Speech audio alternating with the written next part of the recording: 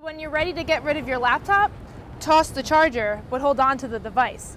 The new e-waste law says you'll get fined $100 for throwing away any electronics. Behind these black panels are construction crews working overtime, replacing fast food outlets with upscale businesses. But commuters, they're not happy with the MTA makeover. Thank you. You're welcome. Now, under former athletic director Jim Fiore, the Seawolves became a Division I team and brought home 33 conference championships. Now, when he left, Stony Brook had to find a new person who would be able to advance the Seawolves in conferences and divisions. Our field reporter Agatha McCallick took a look back into his life. Researchers tested the railing, the turnstile, and even the door handle and found 562 species of bacteria. But don't worry, the city says there's no harm to human health. To combat the bad tipping culture, Cafe Grumpy uses a system at checkout to encourage their customers to tip after buying a cup of coffee. I sort of had, I guess you could call it like a premature midlife crisis. And with that, 32-year-old Dennis Doyle spent $25,000 to attend every Knicks game this season. I was like 11 years old when they made the run to the finals in '94, and that was sort of what hooked me. From his Astoria apartment, Doyle explains he was let go from his high-paying and high-pressure job as a lawyer in Manhattan.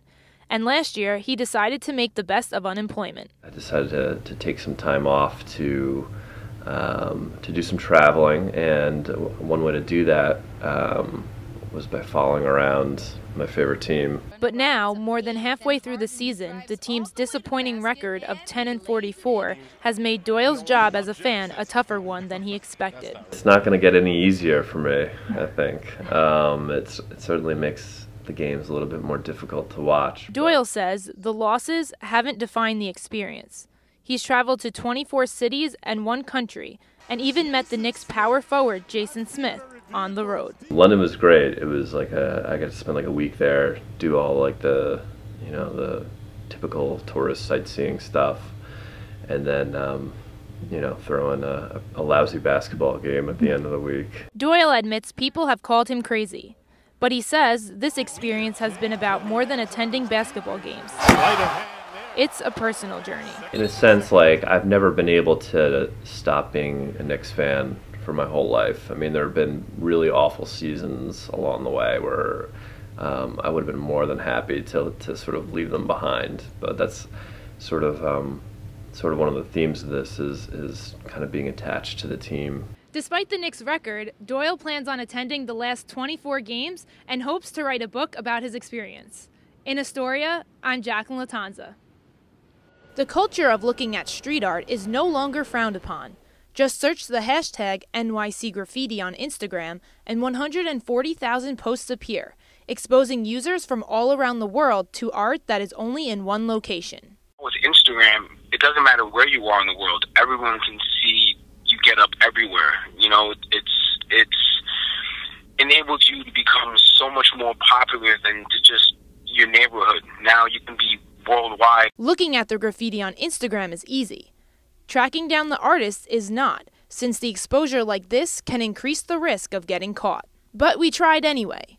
And after artists ignored our requests for an interview and mistook us for cops, we tracked down a graffiti artist known as Dupe, who agreed to a phone interview.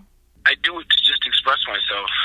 It gives me an opportunity to get away from all of that and just separate myself from all the stress and just worry about nothing else but just painting. Graffiti art is illegal, but most people are not bothered by the sight of it. I really have no problem with it. I don't think it's damaging too much. I think as long as it looks nice and it's adding something nice to look at, I don't think there's anybody being hurt by it. No harm done.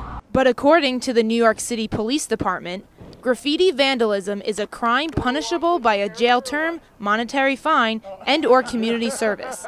Any person caught defacing property without the express permission of the owner will be arrested. For Dupe, who has a full-time job as an investment banker, the adrenaline rush is worth the risk. When you're on the street and you're doing it just to kind of get up and get out there, there's that rush, there's that thrill, there's that need to just make sure that it gets done quickly and you don't get caught. And he's always ready to tag his name. I always have a can, so wherever there's a spot, I hit it. In Long Island City, I'm Jaclyn Lattanza.